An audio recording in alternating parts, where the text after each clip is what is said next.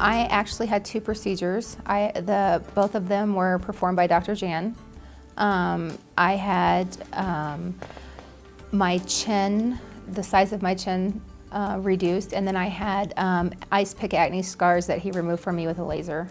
I came in and talked to the doctors, and they were just so nice and so personable, and I could tell they knew what they were doing, and I completely trusted him. I feel good about myself. I feel like I don't have to wear 10 pounds of makeup to hide anymore, and I feel like I don't look mean anymore. I felt like, you know, with all the scarring and things, that it made me look a little mean, and I'm not mean, so I feel good.